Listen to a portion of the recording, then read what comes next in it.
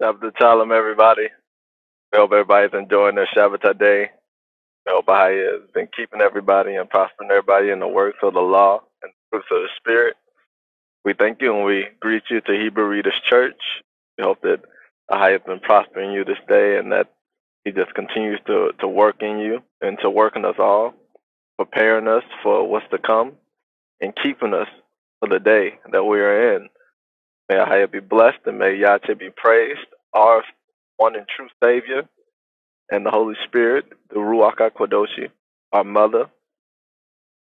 I'm your brother Zakwa, I'm Kasafo. and we welcome you to Hebrewreaders Church. Today we will be going into the tribe of Judah. There's a lot of misconceptions with the tribe of Judah, and it's going to be great to go into it and actually see by the end of the lesson who are actually from the tribe of Judah, because there's certain characteristics of the tribe of Judah, and there's been so many misconceptions that all the slaves in America and such so forth are from the tribe of Judah, but as we know that we were all spread into the four corners of the earth. So a lot of people who think that Judah may fall into Benjamin or Levi. So it's going to be very interesting to see. Brother Kasafo? Yes. So today, the inhabitants of the kingdom of Judah, which are Judah, Benjamin, and Levi, predominantly with a remnant of the 10 tribes, have been sold into slavery across the world and are among all nations via the slave trade. The inhabitants of the kingdom of Judah were scattered throughout the lands of Shem, Ham, and Japheth by the days of the apostles by evidence of Acts chapter 2. Zachary, can you read Acts chapter 2, verse 5, and then verse 9 to 11, please? Acts chapter 2, verse 5. And there were dwelling in Jerusalem Jews, devout men out of every nation under heaven. All the nations where the sons of Noah dwelt, which is North Africa, Europe, and Asia, and the islands of the Mediterranean Sea. They were people of the kingdom of Judah in all these nations under heaven. They were not in the regions of Ashereth where the 10 tribes had went. Continue, please. Acts chapter 2, verse 9. Parthians and Medes and Elamites, and the dwellers of Mesopotamia, and in Judea, and Cappadocia, and Pontus and Asia, and Pargia, and Pamphylia, in Egypt, and in the parts of Libya about Cyrene, and strangers of Rome, Jews and proselytes, Cretes and Arabians, do hear them speak in our tongues the wonderful works of Elohim. Now, the 10 tribes at that time predominantly were gone abroad to the regions of Ashereth. Then the nations came and took them all captive, along with the inhabitants of Judah that were back in the lands of the sons of Noah. Joel chapter 3, verse 2 and verse 3, please. I will also gather all nations, and will bring them down into the valley of Jehoshaphat, and will plead with them there for my people and for my heritage Israel, whom they have scattered among the nations. My bad. I got into it. No problem. I can tell too, you know.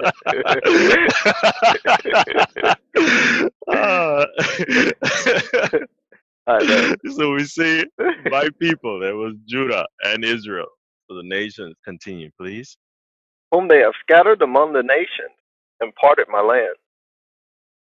As we see through the slave trade, prophecy has come to pass. Continue, please. And they have cast lots for my people, and have given a boy for a harlot, and sold a girl for wine, that they might drink. Notice they cast lots for my people. Therefore, here the children of Israel are. We're all over the world, and we're under different lots. Some of us are now French. Some of us are now American. Some of us are now British and Dutch, and so on and so forth. The tribes of the kingdom of Judah were enslaved in the lands of Shem and Ham and Japheth and taken into captivity to the regions of Ashereth around the world. That's how we can differentiate to know who has the higher probability of being from the kingdom of Judah as opposed to the 10 tribes because of the regions where they were enslaved from. Can you read Joel chapter 3, verse 4 and 6, please? Yea, and what have you to do with me, O Tyre and Zidon, and all the coast of Palestine? I apologize. Let me get my timing right. I'm sorry. Ty and Zidon, these are quote unquote people of color. These are the children of Ham. So even when you have blacks selling blacks, the scriptures tell of the same thing. All right, continue, please. Will ye render me a recompense? And if ye recompense me, swiftly and speedily will I turn your recompense unto your own head. Joel chapter 3, verse 6. The children also of Judah and the children of Jerusalem have ye sold unto the Grecians, that ye might remove them far from their border. Notice what the plan was. This is important to know how you can differentiate the southern kingdom from the northern kingdom. Knowing that the whole effort was to remove the inhabitants of Judah and Jerusalem far from their borders, which the slave trade did help forward the effort. The areas of the 10 horns have been chief in the merchandising of slaves to scatter the inhabitants of Judah. Even the scriptures show who Tyre and Zidon was doing business with. Ezekiel chapter 27, verse 13, please. Javan, That's Greece. Tubal, That's Italy. and Meshech. That's Portugal and Spain. These are nations of the 10 horns. Continue, please. They were thy merchants. They traded the persons of men, and vessels of There brass we in thy see. market. There we see. They were chief in slave trading, in trading people. So we can understand through scripture why it was the 10 horns selling us. And we know through that trade, it was according to prophecy that we'll end up in the regions by ships, as Deuteronomy chapter 28, verse 68 shows. Please. And Ahiah shall bring thee into Egypt again with ships, by the way whereof I spake unto thee. Thou shalt see it no more again. And there ye shall be sold unto your enemies for bondmen and bondwomen, and no man shall buy you. Therefore, understanding history through scripture, if one's ancestry stems back to the slaves, the Negroes, the Bantus of Africa, or the cargo slave ships, then one is highly likely to be from the tribe of Judah, Benjamin, or Levi, with a slim chance of Simeon or the 10 tribes. On the other hand, if one's ancestry stems back to any Native American or indigenous people of the Americas and Caribbean, or the aboriginals and indigenous tribes of the Indian Ocean or Pacific Ocean, then is highly likely you are from the 10 tribes of Israel. In one's personal search for one's tribal origin, one must start by prayer because we have to make our requests known with supplication. Then one has to look at our father's lineage to know our tribes according to the scripture, like Numbers chapter 1, verse 2 and 22. This series of lessons are to identify the 12 tribes individually according to the spiritual indicators that the patriarchs documented their children would face. We know the signs and the curses that help identify the children of Israel around the world today. Yet through the spiritual indicators in the admonitions of the patriarchs, one can identify which specific tribe or person of the house of Israel originates from. It is by the Spirit Ahaya is given the grace to truly identify which tribe people actually come from, since it is she that brings things to remembrance, searcheth all things, and we cannot know anything except the Spirit reveal them. And you can reference John 16, verse 13, 14, and 26, and also 1 Corinthians chapter 2, verse 10 and 11. Now, getting into identifying the tribe of Judah. Jacob spake of what will befall Judah in the last days. When we look at Genesis chapter 49, verse 8 to 12, please. Genesis 49 and 8. Judah, thou art he whom thy brethren shall praise. From the jump, he's talking to Yache, because Yache, according to the flesh, is in the loins of Judah. And the spirit of Yache is in Judah, because Judah was righteous. All right, continue, please. Thy hand shall be in the neck of thy enemies. He will subdue his enemies, as a man holding a person down by their neck. Thy father's children shall bow down before thee. And this is so. Every knee shall bow and confess that Yache is Lord. Right, continue, please. Judah is a lion's whelp. This is interested. He's a lion's baby, right? Okay, continue, please. From the prey, my son, thou art gone up. Now, this was interesting because it's speaking of Yache, showing that even today, as the adult lion subdues the prey, and then you see the little baby cubs come out and eat, showing that Yache's father subdued all things under his feet, and then Yache's coming up to eat as the lions will. Continue, please. He stooped down, he croucheth as a lion, and as an old lion, who shall rouse him up? And now Yache is crouched down, waiting. He's patiently waiting, sitting on the right hand of the Father, waiting to see who shall rouse him up for him to come. All right, continue, please. The scepter shall not depart from Judah. This was a covenant that was given unto him, right? Nor a lawgiver from between his feet.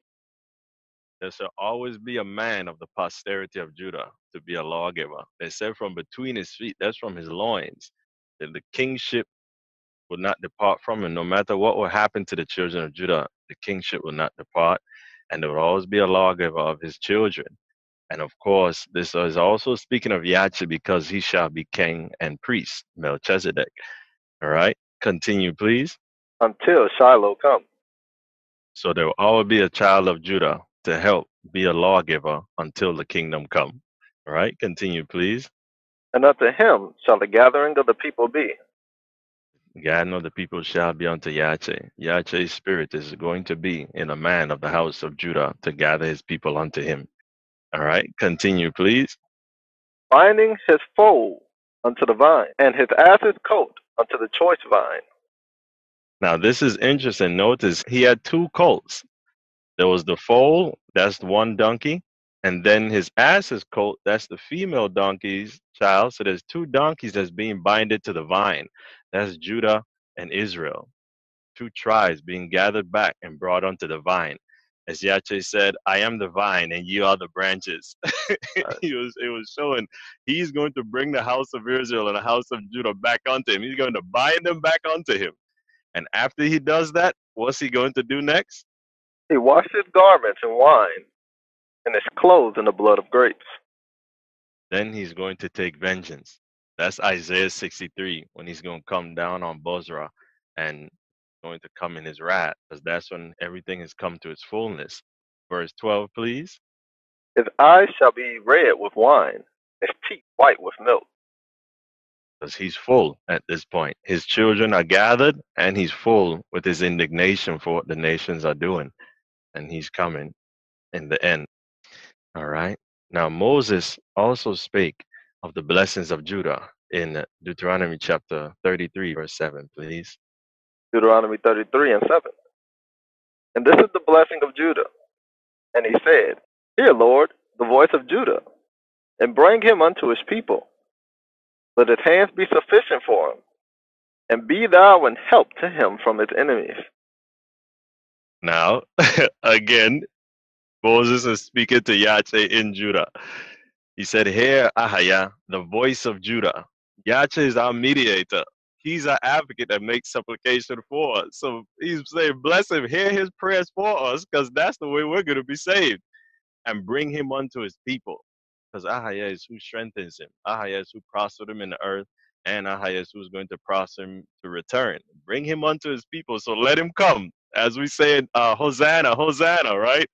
And let his hands be sufficient for him, and be thou an help to him from his enemies, showing that it's still the father, the big lion, that subdues the prey for the little lion, which is Yache.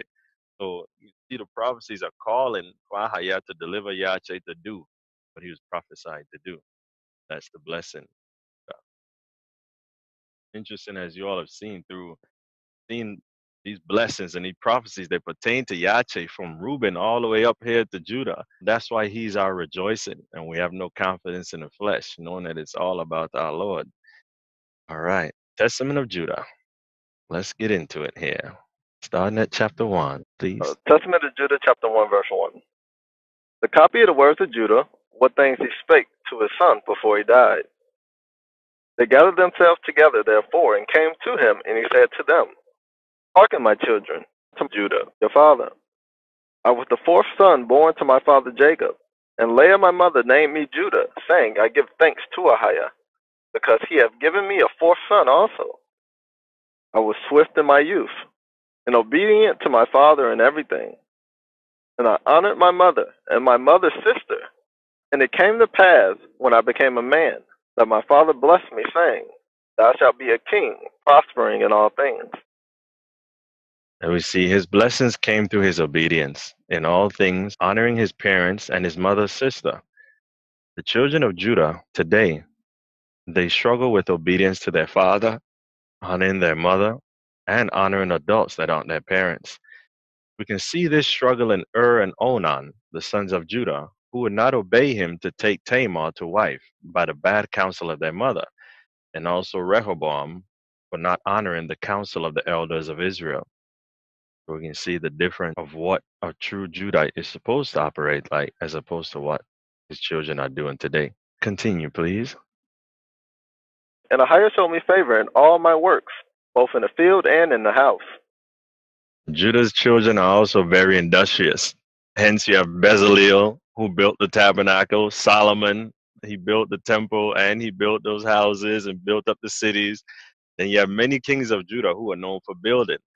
Hence, today, a lot of Judites, not all, but many can be found in the construction field or into building and designing. Don't forget about It's Thomas. something that's Thomas, yes. Oh, wow. Thomas went to India and built a palace for the king in heaven. Thank you. Praise Allah. Yes. And we know Thomas is a Judite. He was Yache's brother. So you see how it's something that they're known for. Even Judah himself, he built the city of Timnah. So Judites, they're industrious. They like to work their hands. They like to design things. That's just in them. Now, continuing here. Judah's children are also known for telling about the deeds and feats of strength of their youth. It's not a sin to tell about something that happened in the past, but for this tribe, they struggle with glorying in the deeds and strength of their youth, as their father is going to tell about. Let's continue reading, please. I know that I raced a hind and caught it, and prepared the meat for my father, and he did eat. You can cook, Zach? Yeah. So Judas can cook too? This also shows Judah wasn't selfish, looking out for himself. All right, continue, please. And the roes I used to master in the chase, and overtake all that was in the plains. A wild mare I overtook, and caught it, and tamed it. It's interesting, he was another identifier. He actually trained the animal. Ah, yes. Go on, tell him, please. Yeah, Judites have an interesting thing with animals. We have a gift to understand animals. Like a lot of Judites deal with animals like dogs or whatever the case is, and they get into like more like dog training, or they might train their own dog or whatever the case is, or their own animals. It's innate in us to be able to tame animals. Interesting. There we see a lot of people that like to have pit bulls and whatnot. Wouldn't be surprised if they're Judite, if they fit along with the other things that go in the scripture. Yeah, because even Judah had a dog. You're right. You're right. I slew a lion and plucked a kid out of his mouth. I took a bear by his paw and hurled it down the cliff, and it was crushed. I outran a wild boar, and seizing it as I ran, I tore it in sunder. A leopard in Hebron leaped upon my dog, and I caught it by the tail and hurled it on the rocks, and it was broken in twain. I found a wild ox feeding in the fields, and seizing it by the horns and whirling it around and stunning it, I cast it from me and slew it. And when the two kings of the Canaanites came, seated in armor against our flocks, and much people with them, my father Jacob slew the king of Hazor, and smote him on the greaves, and dragged him down. And the other king of Tapia, as he sat upon his horse, I slew, and so scattered all his people. Achor the king, a man of giant stature, I found hurling javelins before and behind as he sat on horseback. And I took up a stone of 60 pounds weight, and hurled it, and smote his horse, and killed it. And I fought with this other for 2 hours. And I clave his shield in twain. And I chopped off his feet and killed him. And as I was stripping off his breastplate, behold, 9 men, his companions, began to fight with me. And I wound my garment on my hand, and I slung stones at him, and killed 4 of them, and the rest fled. Jacob my father slew Belishab, king of all the kings, a giant of strength, 12 cubits high. and fear fell upon them. They ceased warring against us. Therefore my father was free from anxiety in the wars when I was with my brethren. For he saw a vision concerning me, that an angel of might followed me everywhere, that I should not be overcome. And the children of Judah, when it comes to matters of war, they are skilled in fighting. Being prosperous, well, today we probably look at it as sports or athletic ability. And Judah prevailed in his obedience and his feats of strength in war because an angel was with him. Even so, it is still amongst his children, by example of David, who slew the bear and the lion and killed Goliath with a mere slingshot. David set an example of a righteous Judite because he understood that it was the angel that helped him and didn't glory in his deeds as if it was by the strength of his own arm. Because Judites struggle with glorying in their feats and deeds. If you can read Gad the Seer, chapter 6, verse 1 to 9. Gad the seer, chapter 6, verse 1. And Ahiah said to Gad, Go to David my servant and tell him, Thus saith Ahiah, let not the mighty man glory in his might. Let him that glorieth glory in this, that my help is with him. Then thou shalt go and fear not, for Ahiah is with you. Gad came and told David the words of Ahiah. And David said to Gad, I have known the help of Ahiah from my youth. For who smote the lion and the bear? Who smote the Philistine? Who smote my enemies? Was it not the help of Elohim? And when Ahiah heard that, it was well pleasing in his sight. And he said, Because David hath known my help in his glory, for that my help would dwell in the house of David forever. And Gad said the words of Ahiah to David.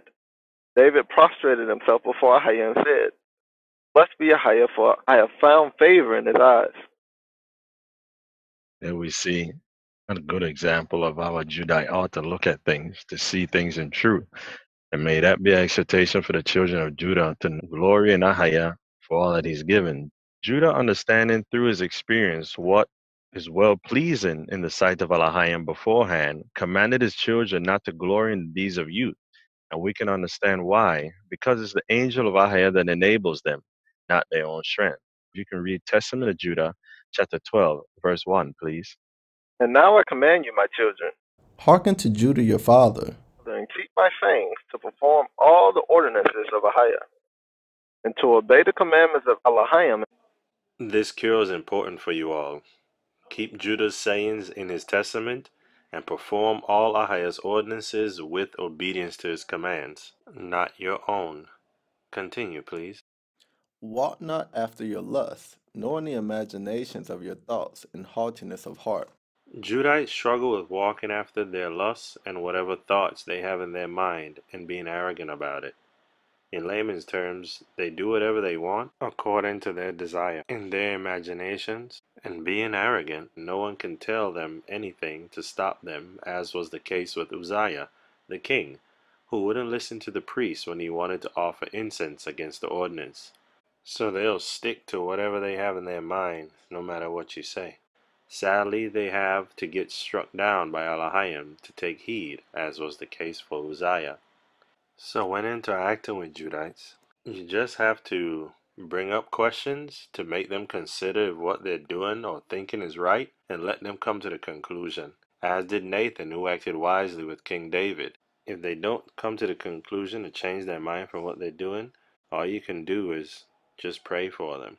Because Elohim has to bring them down through some experience that they'll have from the arrogant mind. As was the case for Judah, as we'll read about. Because if you just try to stop them, their arrogance leads them to do it anyway, as haughtiness would cause a person to act disdainfully, not valuing your opinion, as was the case with Uzziah. So you essentially have to let the Judite just go through the experience to learn for himself, if Elohim wills to open his heart. Let's continue, please. Hold on real quick. Before we continue, I want to touch on the inner thoughts and the inner workings of Judah. Now, the scripture said, walk not after your lusts, nor the imaginations of your thoughts in the haughtiness of heart. So, as far as Judites, we have to stay joyful because the devil attacks us in sorrow or unhappiness. Usually when a Judite makes it to the point where he or she is concrete in their thoughts of lust, it's because of unhappiness or something emotional that transpired either recently or in the past that they can't let go of. So this is the important thing about Judites. We have to be like a fish. We have to go through whatever it is, and we have to let it go and continue moving forward and not stay in it. Because if we stay in it, then it's going to be a stronghold upon us. It's literally going to be holding us down or holding us back from being able to be perfect in Mashiach Yache.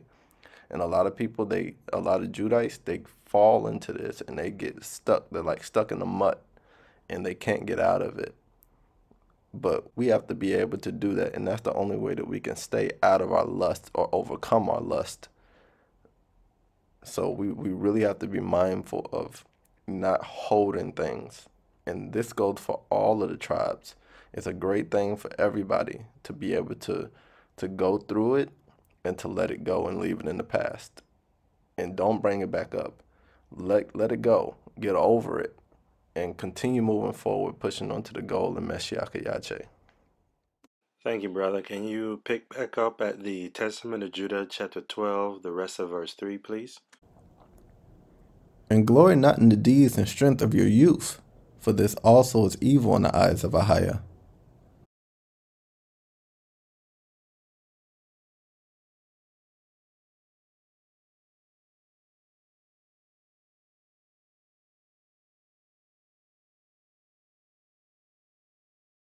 This cure is simple for the children of Judah, not to glory in these things, knowing that it's evil in the sight of Ahiah. David was blessed to be strengthened in heart to know it was Ahiah's help with him from the testimonies of his tribe, so that he may glory in Ahiah's help. Judah, on the other hand, had to learn to glory in Ahiah and not in his strength and deeds of his youth through his experiences that brought him unto repentance. All right, in chapter 4. And in the south there came upon us a greater war than that of Shechem. And I joined in battle array with my brethren, and pursued 1,000 men, and slew of them 200 men. Jacob my father slew 4 kings. And Naphtali went up upon the wall and slew 4 mighty men. And so we captured Hazor, and took all the spoil. On the next day we departed to Zeratan, a city strong and walled and inaccessible, threatening us with death. But I approached on the east side of the city, and Gad and Asher on the west. And they that were upon the wall, thinking that we were alone, were drawn down against us. And so my brothers secretly climbed up the wall on both sides by stakes, and entered the city, while the men knew it not. And we took it with the edge of the sword. And as for those who had taken refuge in the tower, we set fire to the tower, and took both it and them. And as we were departing, the men of Tapia set upon our spoil, and delivering it up to our men, we fought with them as far as Tapia. And we slew them, and burnt their city, and took as spoil all that was in it. And when I was at the waters of Ozeba, the men of Arbel came against us to battle, and we fought with them and routed them. And their allies from Shiloh we slew, and we did not leave them power to come in against us. And the men of Machir came upon us in the 5th day to seize our spoil. We attacked them and overcame them in fierce battle. For there was a host of mighty men among them, and we slew them before they had gone up to the ascent. And when we came to their city, the women rolled upon us stones from the brow of the hill on which the city stood. And I and Simeon hid ourselves behind the town, seized upon the heights, and destroyed this city also. And on the next day was told us that the king of the city of Gash, the mighty host, was coming against us. I therefore and Dan feigned ourselves to be Amorites, and as allies went into their city. And in the depth of night our brethren came, and we opened to them the gates, and we destroyed all the men and their substance, took for a prey all that was theirs. And their 3 walls we cast down, and we drew near to Timnah, where was all the substance of the hostile kings. Then being insulted by them, I was therefore wroth, and rushed against them to the summit. And they kept slinging against me stones and darts. Had not Dan my brother aided me, they would have slain me. We came upon them therefore with wrath, and they all fled. And passing by another way, they besought my father, and he made peace with them. And we did to them no hurt, and they became tributaries to us. And we restored to them their spoil, and I built Timnah. And my father built Arbela. I was 18 years old when this war befell, and the Canaanites feared me and my brethren. What's interesting here, Judah and Dan feigned themselves to be Amorites. And also you have in the scriptures when David, when he was in a tough spot with the king, he feigned himself to be a madman. So you can see the children of Judah, they have wisdom in playing a role in order to be delivered from the situation. They're not people that are easy to read, so to speak. Sadly, in this wisdom, when in unrighteousness, you may say they know how to get over on people by feigning themselves to accommodate the situation. We're crafty. There you go. Because Solomon even used wisdom on the king of Gesher when he was looking for his sister. Right. He said, how's my sister Tamar doing? And he was like, Tamar, I haven't heard of Tamar. What did he do for well? Like something was up with him. So you can find they have craft there. And then also we see here that Judah and Dan in wrath destroyed the people. We went through the Testament of Dan and seen how wrath is something that his children face. With Judah here, their wrath is different. They have to be brought to the point. Like he said, then being insulted, I was therefore wroth. So Judites, they have to get to that point. He wasn't just angry from the get-go. They get to that point and then they blow up. And you have David, for example. David did well unto Nabal. He kept his sheep for him. He looked out. Yep. And then he sent the messengers over. David's all cool. Everything's fine. And then the guy comes back and sends the messengers and they reproach him for doing well. And David got angry. He's like, that's it. So you can see the difference in anger for Judite. It's more so they can be calm and be cool the whole time. They're not angry until something sets them off and they're gone. That's a difference in anger for a Judite. Then you see the difference for a Levite when we get to the lesson. And of course, to overcome anger, be long-suffering and understanding, and also be angry and sin not. Go sit upon your bed, sit down and relax, and pray and calm back down to be able to do things in temperance. You also have the admonitions in the Testament of Dan on anger and the Shepherd of Hermas Mandate 5 on angry temper. And you can watch the lesson on Dan. Continuing in the Testament of Judah, he went over what happens in the wars, and now he's going on to what came to pass after the war. We're in chapter 8 now. Verse 1. And I had much cattle, and I had for chief herdsman Iram the Adulamite. And when I went to him, I saw Parshaba, king of Adullam, and he spake unto us, and he made us a feast. And when I was heated, he gave me his daughter Bathshua to wife. She bare me Ir, and Onan, and Shelah. And 2 of them I have smote. Shelah lived, and his children are ye. And after these things my son Ir took to wife Tamar from Mesopotamia, a daughter of Elam. Now Ir was wicked, and he was in need concerning Tamar, because she was not of the land of Canaan. And on the 3rd night an angel of Ahaz smote him, and he had not known her according to the evil craftiness of his mother, but she did not wish to have children by her. Jubilees chapter 41 verse 2 gives more edification on that. Can you read that verse, please? But he hated and did not lie with her, because his mother was of the daughters of Canaan, and he wished to take him a wife of the kinsfolk of his mother, but Judah his father would not permit him. talked about how initially how Judah was blessed for his obedience to his father in everything and honoring his mother. And you see the struggles his children faced where was not being obedient to him. We're going to see how it's a struggle with. Judah's children and obeying their father. Continuing in the Testament of Judah 9 verse 4. In the days of the wedding feast I gave Onan to her in marriage, and he also in wickedness knew her not, though he spent with her a year. And when I threatened him, he went in unto her, but he spilled his seed on the ground, according to the commandment of his mother, and he also died through wickedness. What Onan did, he played with himself to spill his seed and didn't actually lay with her. When we look at the account of Jubilees chapter 41, verse 4 and 5, please. In layman's terms, he masturbated. Jubilees chapter 41, verse 4 through 5.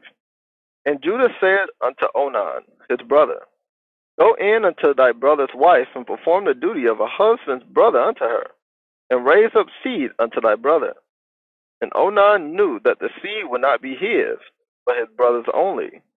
And he went into the house of his brother's wife, and spilt the seed on the ground. And he was wicked in the eyes of Ruwacha, and he slew him.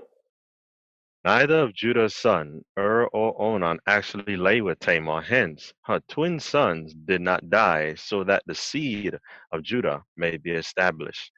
Can you read Jubilees chapter 41, verse 27, please? And unto Judah we said that his two sons had not lain with her. For this reason his seed was established for a second generation, and would not be rooted out. All right. Continue in Testament of Judah chapter 9, verse 6, please.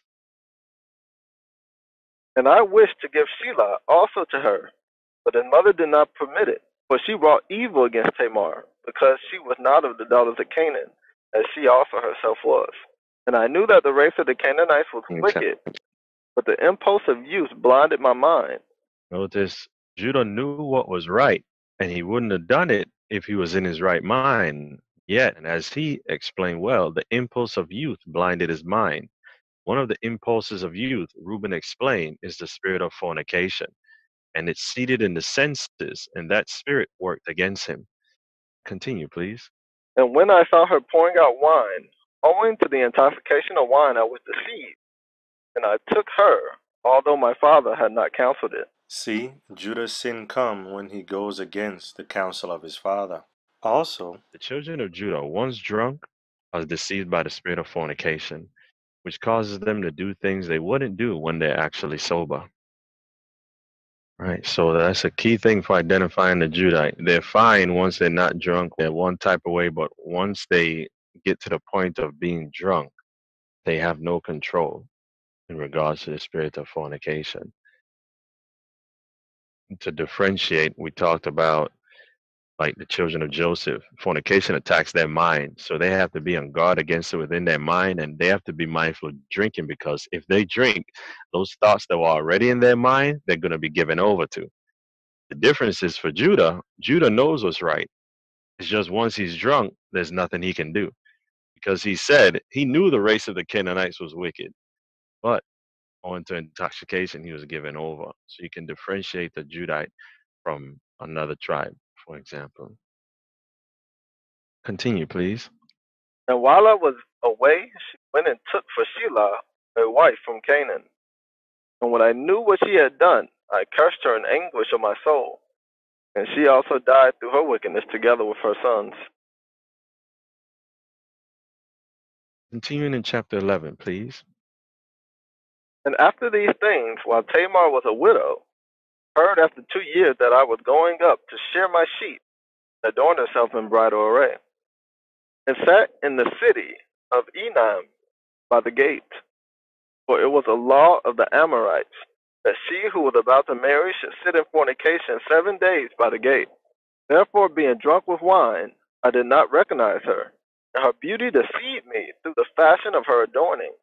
Judites struggle with being enamored unto fornication, gazing upon the beauty of women, whether sober, as in David's case, with Bathsheba, or drunk, as in Judah's case, with Tamar and the Canaanite woman. And I turned aside to her and said, Let me go in unto thee. And she said, What wilt thou give me?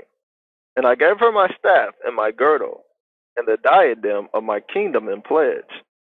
And I went in unto her, and she conceived. and not knowing what I had done, I wished to slay her. But she privately sent my pledges, and put me to shame. And when I called her, I heard also the secret words which I spoke, when lying with her in my drunkenness. And I could not slay her, because it was from Ahijah. For I said, at least happily she did it in subtlety, having received the pledge from another woman. But I came not again near her while I lived, because I have done this abomination in all Israel. Moreover, they who were in the city said there was no harlot in the gate, because she came from another place, and sat for a while in the gate. And I thought that no one knew that I had gone into her. And after this we came into Egypt to Joseph, because of the famine. And I was 43 years old, and 86 years lived I in Egypt. Judah repented from the heart concerning his mistake by evidence of not doing it again, even as David repented for his adultery and didn't do it again. Can you read Jubilees chapter 41, verse 23 to 25, please. And Judah acknowledged that the deed that he had done was evil.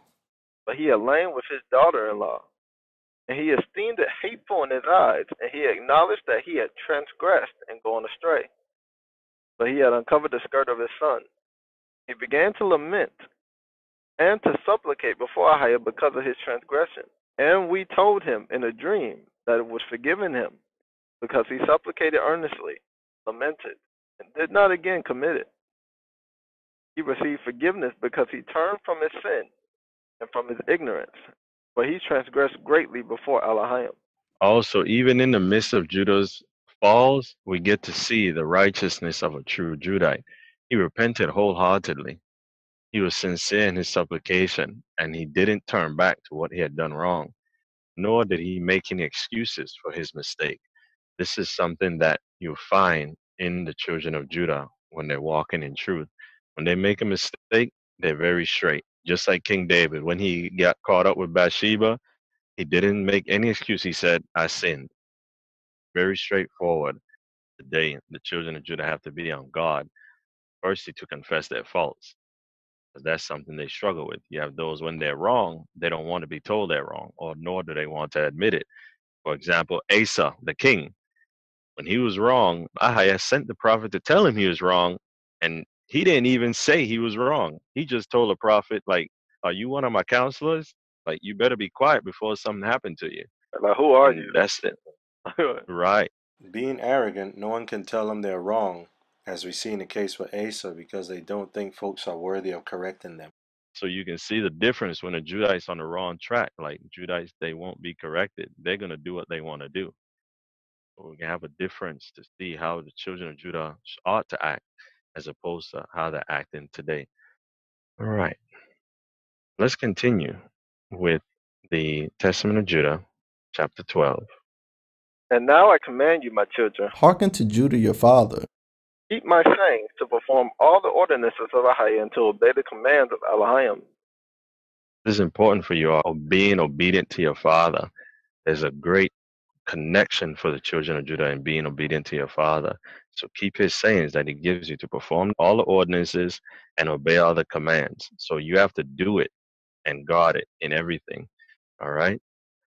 Continue, please. And walk not after your lusts, nor the imaginations of your thoughts, in haughtiness of heart.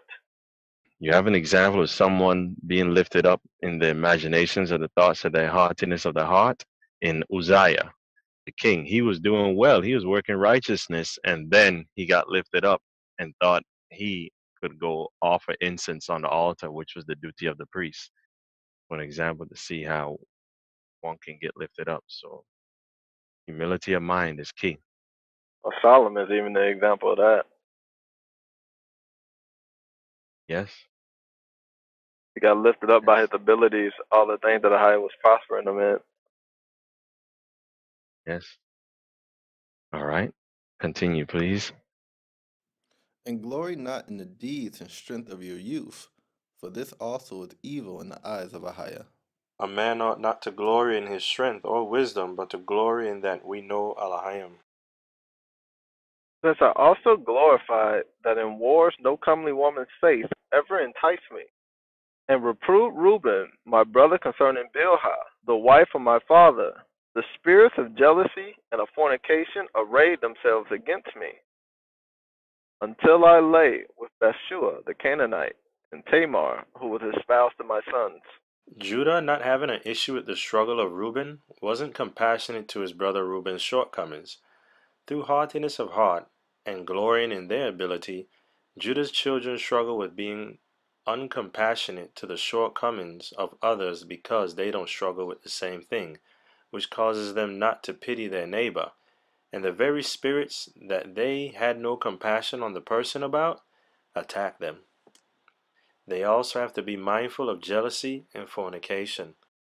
Going back into this here, where the spirit of jealousy and fornication arrayed themselves to attack Judah, now he goes on to explain how they worked against him and what transpired when in the situation with Bathsheba the Canaanite. Looks like verse 4, please. For I said to my father-in-law, I will take counsel with my father, and so will I take thy daughter. And he was unwilling, but he showed me a boundless store of gold in his daughter's behalf. And he was a king, and he adorned her with Please. gold and pearls, and caused her to pour out wine for us at the feast. with the beauty of women. And then fornication with the beauty attacking his eyes. And the wine turned aside my eyes, and pleasure blinded my heart, and I became enamored of, and I lay with her, and transgressed the commandment of Ahiah and the commandment of my fathers, and I took her to wife. And Ahiah rewarded me according to the imaginations of my heart, inasmuch as I had no joy in her children. Let's continue, please. Hopefully, this helps give the children of Judah a better understanding of what's going on within them to know and overcome. Chapter 13, verse 1. And now, my children, I say unto you, be not drunk with wine, for wine turneth the mind away from the truth, and inspires the passion of lust, and leadeth the eyes into error. He's telling exactly what happens unto him and to you all Judites. For the spirit of fornication hath wine as a minister to give pleasure to the mind. For these two also take away the mind of man. This is how Judites are overtaken in their mind and do things they wouldn't do sober when they're drunk. They are the types who become different people when drunk. For if a man drink wine to drunkenness, it disturbeth the mind with filthy thoughts, leading to fornication, and heateth the body to carnal union. And if the occasion of the lust be present, He worketh the sin, and is not ashamed. Such is the inebriated man, my children. He who is drunken reverence no man. For lo, it made me also to err, so that I was not ashamed of the multitude in the city, and that before the eyes of all I turned aside unto Tamar. And I wrought a great sin, and I uncovered the covering of my son's shame. After I had drunk wine, I reverenced not the commandment of Elohim, and I took a woman of Canaan to wife. For much discretion needeth the man who drinketh wine, my children, and herein is discretion in drinking wine. A man may drink so long as he preserve his modesty, but if he go beyond this limit, the spirit of deceit attacketh his mind, and it maketh the drunkard to talk filthily, and to transgress and not be ashamed, but even to glory in his shame, and to account himself honorable. Judah understood that his sons would struggle with fornication through their lusts and imaginations of their hearts, being enamored with the beauty of women, and or being drunk with wine. He teaches his sons how fornication is to a man's downfall by his own experience, so that they will understand the works of fornication and stay away from it. Understanding the works of fornication is key for Judites, seeing what's working against you, because subconsciously fornication works against Judites. And this is the major spirit that works against the tribe of Judah. All of the other spirits may come, but they are not as strong as fornication on the tribe of Judah, whether it be for men or women. The important thing to understand is that subconsciously these spirits are working against you. Always being mindful of that. Everything has to be on the surface level. You can't let anything gain deeper ground or anything, go into the soil, so to speak. You have to keep everything on the surface. Like if you see somebody that's attractive, that person is very attractive in its surface, and you leave it right there. You don't feed into it, or you don't indulge yourself in the thought. One thing that truly helps is because a lot of times, even with Judah and the examples we have in the patriarchs and the examples we have in the scriptures, it was always usually a woman of a strange nation that caused the Judite to fall. And this is why the admonition that Joseph gave in the book of Joseph and Asenath was very key, because Joseph, his mindset was, Joseph and Asenath, chapter 7, verse 6. keep yourselves, children, securely from a strange woman, so as not to have fellowship with her. For fellowship with her is ruin and destruction. Keeping that mindset that, hey, this is a strange woman or this is a strange man, keeps you away from falling into that destruction.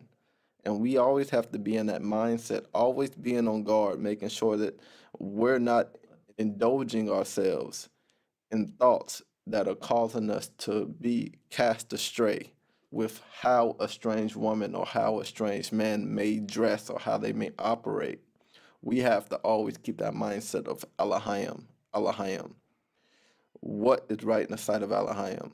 I'm not going to fall to a strange woman or a strange man, no matter what's going on, no matter what they have, no matter what comes with them. Even in the case with the gold, with Judah, we have to keep our mindset on Elohim. That's a strange person. That person not worshiping Elohim. That person not following Elohim. And we have to walk in that. And that keeps us away from turning to the left or the right. And of course, drinking in moderation. That is key. This is one of the things I even had to learn myself, was drinking in moderation and not getting to the point of drunkenness, because once you get to the point of drunkenness for a Judite, you can pretty much call it a day. We really have to be mindful. As much as we like to drink, we really have to be mindful where we're drinking, how much we're drinking, what is our surroundings. We have to be in tune with everything going on around us. So these are the admonitions to help overcome. We have to truly have our surroundings in order. Let's look at chapter 14, please. He that committeth fornication is not aware when he suffers loss, and is not ashamed when put to dishonor. But even though a man be a king and commit fornication, He is stripped of his kingship by becoming the slave of fornication, as I myself also suffered. When fornication does overcome Judah, they are enslaved to it by example of not only Judah, but David also in the matter of Bathsheba. And then Solomon became a slave to fornication through getting enamored with the beauty of the Shunammite, to do whatever she said just to get her in bed. So when Judites are enslaved through wine or the gazing upon beauty, they'll do what they have to do to get the woman they want, like David, who committed fornication to get her, Solomon sacrificed to idols, and Judah gave up his staff, diadem, and acted without the counsel of his father. It can be the wine, as in Judah's case, or the beauty of women, as in David and Solomon's case, for Judah's children to be overtaken by fornication, or the lusts and haughty imaginations of one's heart, like in Absalom's case, who desired the kingship that would lead a Judite to be a slave to fornication. Reuben was shown by the angel, women are overcome with fornication more than men. So the daughters of Judah have a real struggle with fornication when drunk and or enamored with another's beauty, or for the love of money, they are overcome as well. Right. As far as Judah, when fornication overtakes you, you're pretty much captive. Like there's nothing you can do. You can't turn to the left hand or to the right hand. You're fixated, and you're going to complete what it is you're fixated on. That's what they're talking about when it says he's a slave to fornication. Like you're literally under the dominion of fornication. Like you're not going to be able to turn or break away from it. Case in point, Amnon was enamored with his sister and sick in love with her, but as soon as he fulfilled his desire, he didn't care for her once the spirit of fornication got what it wanted. You'll find Judites can be in love until the lust for the person's beauty wears off in some cases. Hopefully that all helps Judites identify themselves and know what's happening to them through the lust of the eye or wine, to know how the spirit works against you so that you don't get in a predicament to be enslaved. That's why he said, as long as you do it in modesty, because as far as Judah, we have to do everything in moderation. That's how we protect ourselves from the spirits that try to attack us. We can't drink too much. Can't really do anything too much. We have to be level at all times. Thank you for the exhortation. You have the lesson, the lust of the eyes, and Reuben lesson for admonitions on fornication. Also, you have the testament of Joseph for the children of Judah to see the different ways a person can seek to entice you unto fornication, and to see how a woman can seek to entice a man unto fornication. Okay, continue when you're ready. Thank you. For I gave my staff, that is the stay of my tribe, and my girdle, that is my power, and my diadem, that is the glory of my kingdom. And indeed I repented of these things. Wine and flesh I eat not until my old age, nor did I behold any joy. And the angel of Elohim showed me that forever do women bear rule over king and beggar alike. And from the king they take away his glory, Solomon, and from the valiant man his might, Samson, and from the beggar even that little which is the stay of his poverty. that happens still to this day. Your father showed how when fornication rules you, women have power over you, regardless of your status in life, even as befell Judah. Many Judites get played by beautiful women, being enamored to give her whatever they have. Also, Judite women are known for being crafty and using their beauty to deceive the mind and take rule over men.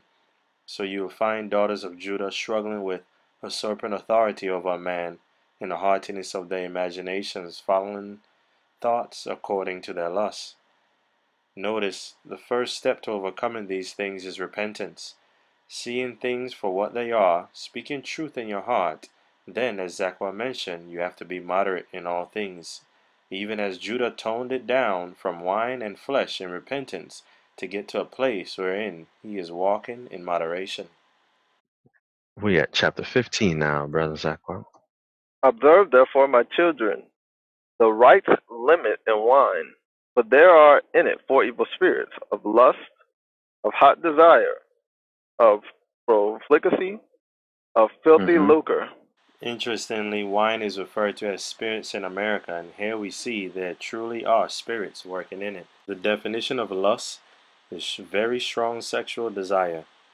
The definition of hot desire, strong sexual attraction or desire. Profligacy means reckless extravagance or wastefulness in the use of resources. So you can see how children of Judah, when rappers or pro athletes, for example, blow money in extravagance and wastefulness. The way society attacks the black man is pretty much geared against the children of Judah, showing them gold, offering them wealth, and then the beauty of women to enamor them to be overtaken and do whatever they are asked to get them. These people behind the scenes understand who we are and what is needed to cause us to fall, as was said in Jubilees, chapter 23, verse 23, that they shall use transgression against Jacob. So they particularly know the things needed to get Judah, Benjamin, and Levi to fall. Profligacy also means licentious or dissolute behavior. Lust also means promiscuous and unprincipled in sexual matters. And dissolute means lax in morals. So wine causes Judites to get enslaved by fornication to commit immoral sexual acts. You also have the definition of filthy lucre. which means money, especially when gained in a dishonest or dishonorable way.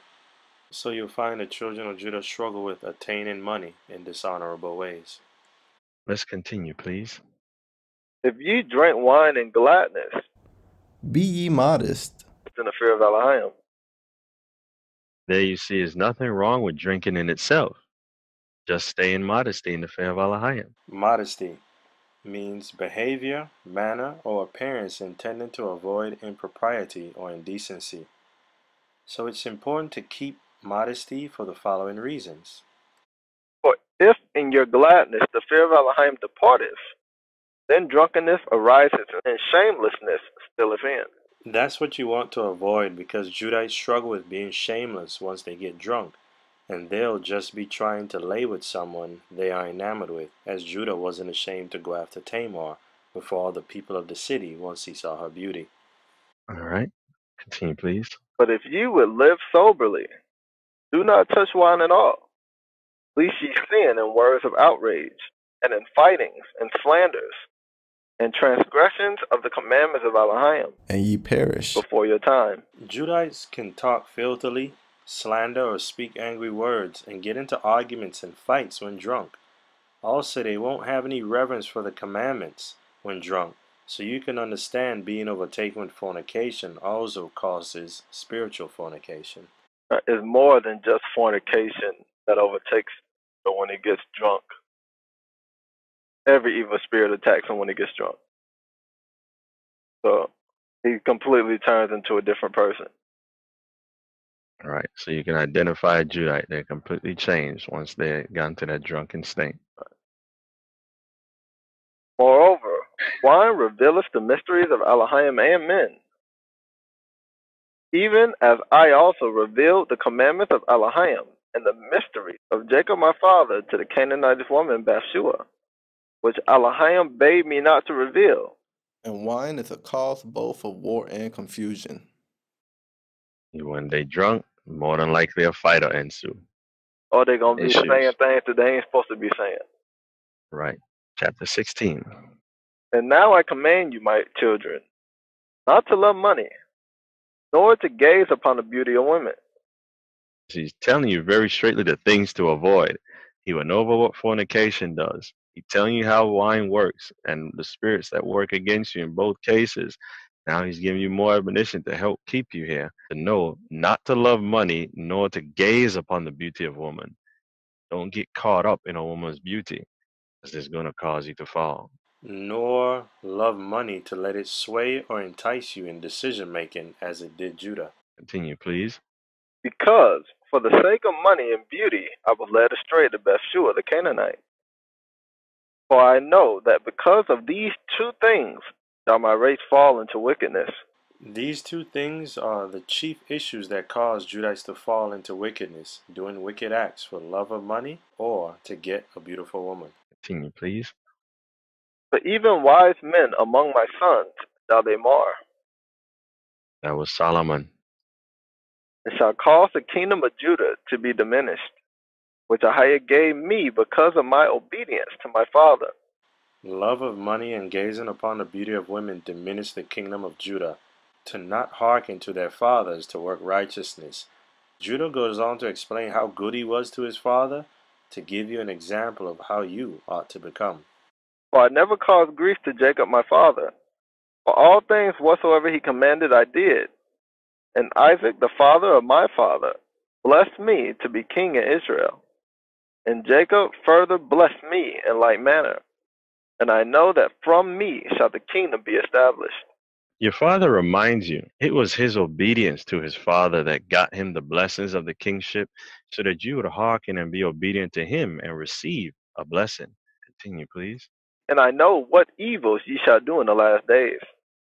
Beware therefore, my children, of fornication, and the love of money, and hearken to Judah your father.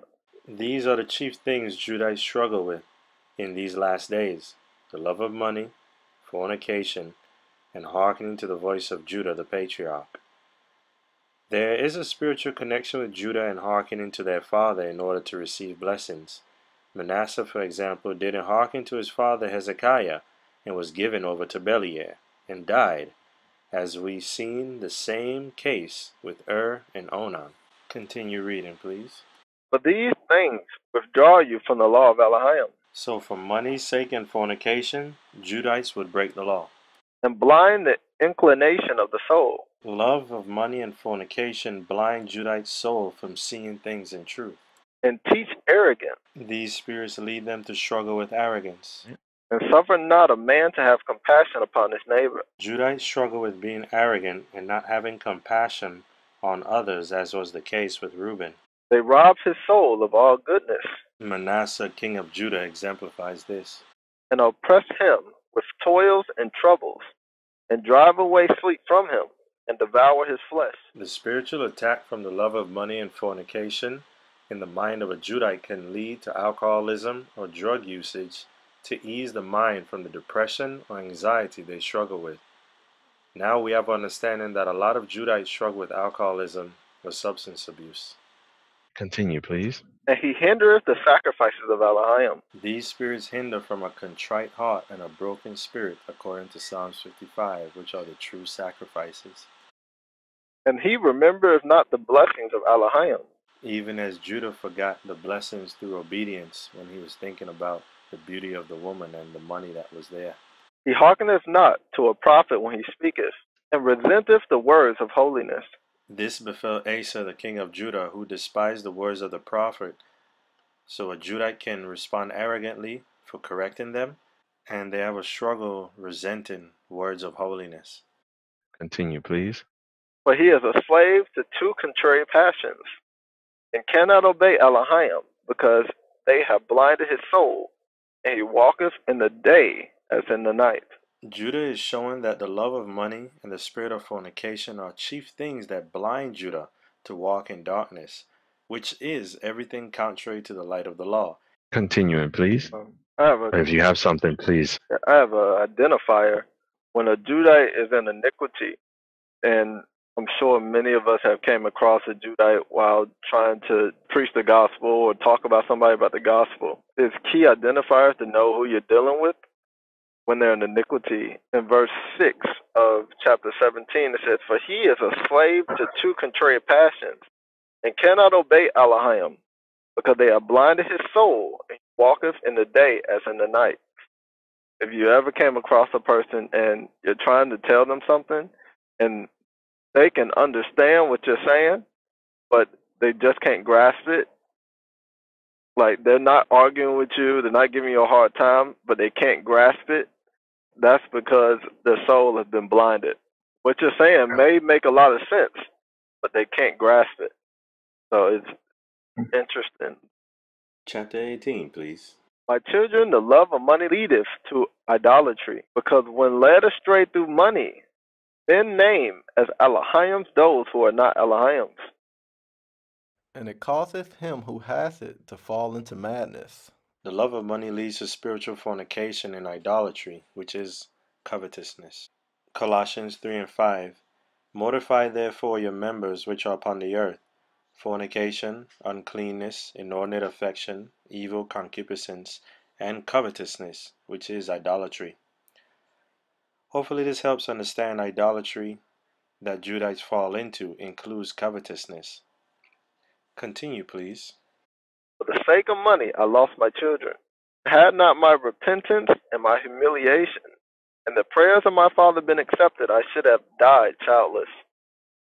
So the keys for deliverance for Judah is repentance, humility, and prayer. Asking your everlasting Father Yache to pray for you, since he is our mediator. As John the Judite understood this in 1 John chapter 2, verse 1, please. My little children, these things I write unto you, that ye sin not. And if any man sin, we have an advocate with the Father, Yache Christ, the righteous. Those who have fathers ought to ask their father to pray for them as well, since we see that Judah's father's prayers delivered him. Continue, please, Aqua. I'm back in the Testament of Judah, chapter 18. For the sake of money, I lost my children. Had not my repentance and my humiliation and the prayers of my father been accepted, I should have died childless. But the Elohim of my fathers had mercy on me, because I did it in ignorance. And the prince of deceit blinded me, and I sinned as a man and as flesh, being corrupted through sins. And I learnt my own weakness while thinking myself invincible. The children of Judah get blinded by the prince of deceit to think that they are Alahims in haughtiness of their imaginations of their hearts, to think they are invincible as befell Judah. Hence, meekness and lowliness of heart is a strong defense for the children of Judah. Yache was the example for you all being of your tribe. Matthew 11, verse 29 and 30, please. Take my yoke upon you and learn of me, for I am meek and lowly at heart, and ye shall find rest unto your souls. For my yoke is easy and my burden is light. The humility delivers, and it lightens the burden of the spirits of fornication and the love of money that attack. In the Testament of Judah, chapter 17, verse 4, Judah had said, they rob his soul of all goodness and oppress him with toils and troubles and drive away sleep from him and devour his flesh. On the other hand, you have seen through Yache how being meek and lowly of heart gives you rest unto your souls.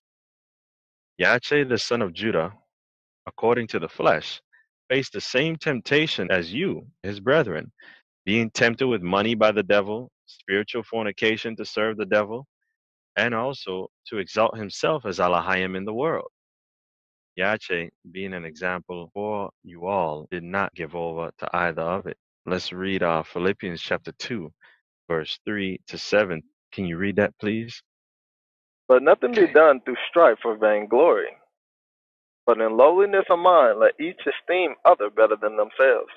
It's profitable for Judites not to think they are better than others, lest hardiness get an advantage over them. Look not every man on his own things, but every man also on the things of others. Judah, as a king, is servant to his kingdom.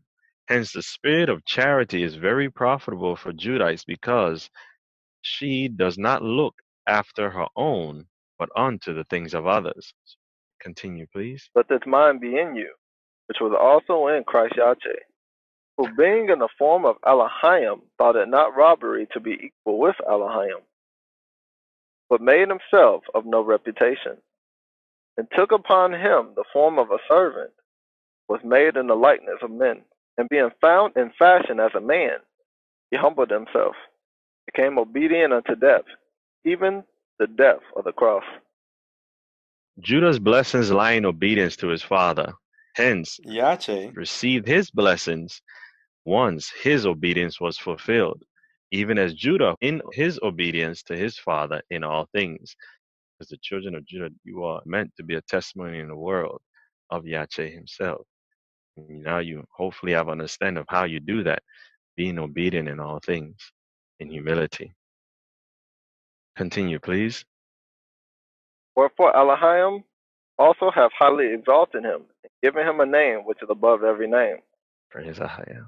Your father Judah goes on to give you wisdom to understand the spiritual warfare so that you may prevail through repentance, humility, prayer, and obedience as he did. We're back in Testament of Judah, chapter 19, please. Know therefore, my children, that two spirits wait upon man, the spirit of truth and the spirit of deceit. And in the midst is the spirit of understanding of the mind, to which it belongeth to turn whithersoever it will. And the works of truth and the works of deceit are written upon the hearts of men, and each one of them Ahaya knoweth. And there is no time at which the works of men can be hid, for on the heart itself have they been written down before Ahaya. And the spirit of truth testifieth all things, and accuseth all. And the sinner is burnt up by his own heart, and cannot raise his face to the judge. John the Judite knew of the wisdom given unto Judah, and edified us further on the matter as well. 1 John chapter 3, verse 19 to 21, please. And hereby we know that we are of the truth, and shall assure our hearts before him. For if our heart condemns us, Elohim is greater than our heart, and knoweth all things. Beloved, if our heart condemn us not, then we have confidence toward Elohim. Judah knew what would befall his sons in the last days, and knew they would need Levi, though Levi would be struggling in the last days as well. Hence he left them commands concerning them, so that they would not lack compassion towards them, nor would they glorify themselves above them, as is common due to the spirits that attack Judah. Testament of Judah, chapter 20. Now, And now, my children, I command you, love Levi, that ye may abide. Exalt not yourselves against him, lest ye be utterly destroyed. For to me Ahiah gave the kingdom, and to him the priesthood. And he set the kingdom beneath the priesthood. Me he gave the things upon the earth, to him the things in heavens. As the heaven is higher than the earth, so is the priesthood of Elohim higher than the earthly kingdom, unless it falls away through sin from Ahiah and is dominated by the earthly kingdom. For the angel of Ahiah said unto me, Ahiah chose him rather than thee, to draw near to him, and to eat of his table, to offer him the first fruits of the choice things of the sons of Israel. But thou shalt be king of Jacob. He gave his sons understanding from on high, so that they would not give place to any haughty imagination against their brother Levi. continue, please, in chapter 20, verse 6 now. And thou shalt be amongst them as the sea. For as on the sea, just and unjust are tossed about. Some taken into captivity, while some are enriched. So also shall every race of men be in thee. Some shall be impoverished, being taken captive, and others grow rich by plundering the possessions of others. For the kings shall be as sea monsters. They shall swallow men like fishes. The sons and daughters of free men shall they enslave. Houses, lands, flocks, money shall they plunder. Then the patriarch read in Enoch of how Judah will be plunderers through covetousness. You can find them doing this during the siege of Jerusalem in 70 AD as well. When you read the account of Josephus, you hear how people were plundering everyone. Those were the Judites, Predominantly. according to the testimonies here. See what Dan said in Testament of Dan, chapter 5, verse 6, please. For I read in the book of Sorry. Enoch the righteous, the sons of Judah will be covetous, plundering other men's goods like lions. Today, a robber has a good probability of being a Judite. Levites are robbers too, but Judites are plunderers as well. Plunder means to steal goods from a place or person, typically using force and in a time of war or civil disorder. Sadly, that points out what tribe a lot of Israelites are who go robbing stores and such in times of social unrest. Plunder also means the violent and dishonest acquisition of property. So a Judite can be a robber straight up, or they can do it by dishonest business practices, as is among wherever they dwell. You can find it easily in West Africa among the Nigerians, and here in America among the Negroes. Testament of Judah, chapter 20, verse 8, please. And with the flesh of many shall they wrongfully feed the ravens and the cranes.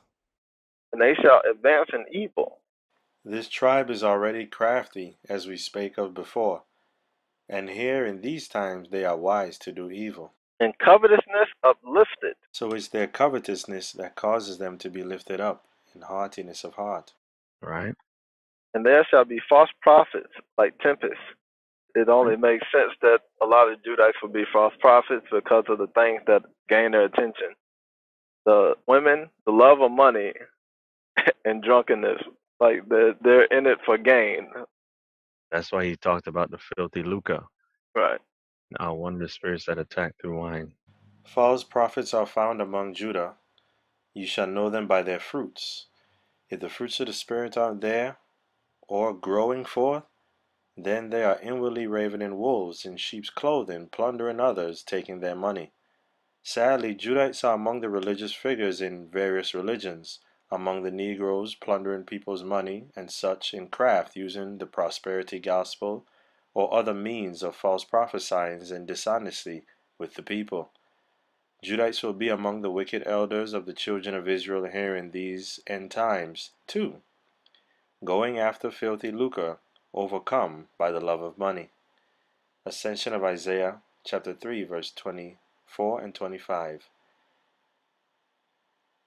And there shall be many wicked elders and shepherds who wrong their sheep, and they will be rapacious, because they do not have holy shepherds. Rapacious means excessively grasping or covetous. Verse 25. And many will exchange the glory of the robes of the saints for the robes of those who love money. And there will be much respect of persons in those days, and lovers of the glory of this world. Hopefully that helps for understanding what's coming and what the children of Judah will be struggling with in these end times. Continuing in the Testament of Judah, chapter 20, verse 9, please. And they shall persecute all righteous men. That confirms the children of Judah will be among the Israelites in their respective religions, persecuting the two witnesses, trying to make the gospel of none effect by their false prophesyings, as the ascension of Isaiah chapter 3 spake of. Since they'll be haughty in their imaginations, they'll speak whatever burst out of their own hearts. It'll be about And money. you can differentiate. Right. He'll be like a Creflo Dollar. Right. So you can see the differences to differentiate which tribe the people are from. All right. Continue, please. And Ahijah shall bring upon them divisions, one against another. Now, interesting as you touched on them doing it for the attention as well, Judah's children covet the glory of being rulers, every man doing according to their own haughty imaginations. Hence they have social circles, but they do their own thing for the most part. And there are divisions amongst the Judites because they don't walk in lowliness of mind with one another. Understanding this and reading the Ascension of Isaiah chapter 3 verse 20 and 21 helps understand that some of the leaders in the many divisions of the religious groups among Israel are Judites, whether modern Christian or among the Israelite groups today, and their love of money and the filthy lucre are telltale signs. All right. Continue, please. And there shall be continual wars in Israel, and among men of another race shall my kingdom be brought to an end. Continue, please. Until the salvation of Israel shall come, until the appearance of the Elohim of righteousness, that Jacob and all the Gentiles may rest in peace. The kingdom of Judah will be reestablished when Christ comes to save all nations in the end. And he shall guard the might of my kingdom forever. For Ahijah swore to me with an oath that he would not destroy the kingdom for my seed forever. All right. Continue, please, in chapter 22. Now I have found much grief, my children, because of your lewdness and witchcraft and idolatries, which ye shall practice against the kingdom, following them that have familiar spirits, diviners, and demons of error. That's one thing that a lot of the women fall into. They fall into diviners, them that have familiar spirits. A lot of them fall into that type of stuff. The tarot card readings, the astrology, and all that stuff. Right? Go into a lot of that. Also, the definition of lewdness is G4467. It means easy, that is reckless, an easygoing behavior, that is by extension a crime, lewdness. So Judites fall into crime, but they also can be easygoing and passive, not assuming any responsibility, accountability, or taking on a leadership role in their family, letting their women rule over them. They may even be the types that just do whatever others may suggest, though they know better. This is a part of the struggles they face. Continue, please. Ye shall make your daughters singing girls and harlots. Judite women fall into being entertainers, dancers, prostitutes, and strippers, anything that garners attention or for the love of money. And ye shall mingle in the abominations of the Gentiles. For which things' sake Ahijah shall bring upon you famine and pestilence, death and the sword, beleaguering by enemies, and revelings of friends, the slaughter of children, the rape of wives, the plundering of possessions, the burning of the temple of Elohim, and the laying waste of the land, the enslavement of yourselves among the Gentiles.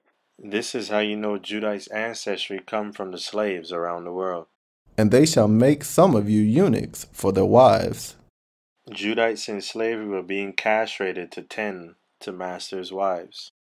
And these things are going to be happening to the children of Judah all the way, as verse 5 says, if you read, please. Until Ahiah visit you, when with perfect heart you repent and walk in all his commandments, and he bring you up from captivity among the Gentiles.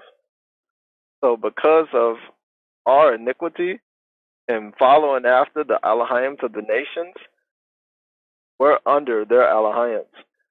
Because once we fall and start following their Elohims, they have dominion over us. That's why we got it the worst.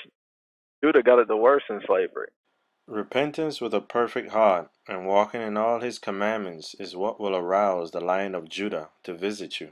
That word perfect, H8003, means complete, friendly, just, quiet, peaceable, and whole, to help understand the heart that a person of Judah must have. The deliverance for Judah's children will come when they repent with their whole heart and sincerity, humble themselves, walking in meekness and lowliness of heart, and pray for deliverance and walk in all the commandments. Continue, Chapter please. 23 of the Testament of Judah. And after these things shall a star arise to you from Jacob in peace, and a man shall arise from my seed, like the Son of righteousness, walking with the sons of men in meekness and righteousness, and no sin shall be found in him. And the heavens shall be opened unto him, to pour out the Spirit, even the blessing of the Holy Father. And he shall pour out the Spirit of grace upon you, and ye shall be unto him sons in truth. And ye shall walk in his commandments first and last. This branch of Allah Most High, and this fountain giving life unto all. Then shall the scepter of my kingdom shine forth, and from your root shall arise a stem, and from it shall grow a rod of righteousness to the Gentiles, to judge, and to save all that call upon Ahiah. And after these things shall Abraham and Isaac and Jacob arise unto life. And I and my brethren shall be chiefs of the tribes of Israel. Now we're in Yache's kingdom.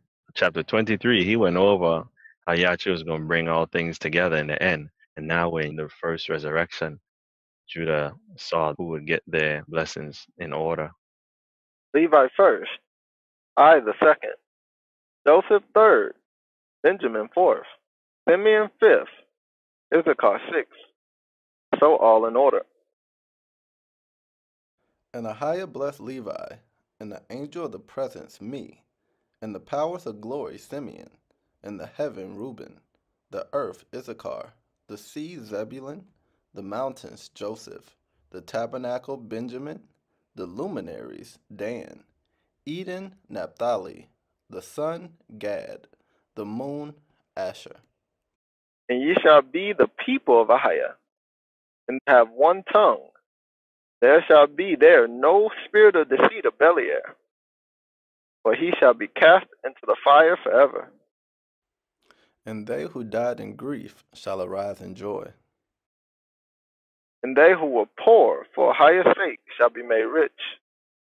And they who are put to death for Ahiah's sake shall awake to life. And the hearts of Jacob shall run in joyfulness, and the eagles of Israel shall fly in gladness. And all the people shall glorify Ahiah forever. Amen. Chapter 24. Observe therefore, my children, all the law of Ahiah, for there is hope For all them who hold fast unto his ways.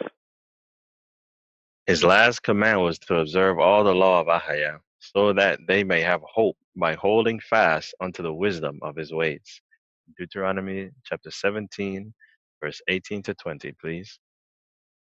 And it shall be, when he sitteth upon the throne of his kingdom, that he shall write him a copy of this law in the book out of which is before the priests, the Levites. And it shall be with him, and he shall read therein all the days of his life, that he may learn to fear Ahaya his Elohim, to keep all the words of this law, these statutes, to do them, that his heart be not lifted up above his brethren, and that he turn not aside from the commandment to the right hand or to the left, to the end that he may prolong his days in his kingdom, He and his children. in the midst of Israel. All right. In closing, finishing up verse 2 unto the end, please. And he said to them, Behold, I die before your eyes this day, 129 years old. Let no one bury me costly apparel, nor tear open my bowels, for this shall they who are kings do. And carry me up to Hebron with you. And Judah, when he had said these things, fell asleep. And his sons did according to all whatsoever he commanded them. And they buried him in Hebron with his fathers. Even unto his death, he stayed in meekness, didn't want to be exalted, for a testimony for his children. And that's the testament of Judah. Hope it was edifying, brothers and sisters. I think that's it on the tribe of Judah. So hopefully everybody can identify with the tribe of Judah, at least understand the tribe of Judah. I hope that this lesson is edifying and it helps those of the tribe of Judah to overcome the battle and the temptations that are laid against us, so that we can grow to the perfection of the saints in Mashiach Yache. Keep your eyes vigilant, for the adversary, the devil, comes seeking at the roaring lion, seeking whom he may devour. And just be always vigilant of your surroundings, always vigilant of yourself and what's going on within you, and being honest with yourself so that you can overcome it, confess your faults, and repent unto Elohim, and keep your eye on the prize, not veering off to the left hand or to the right hand. Ahaya keep you all. We love you. Peace.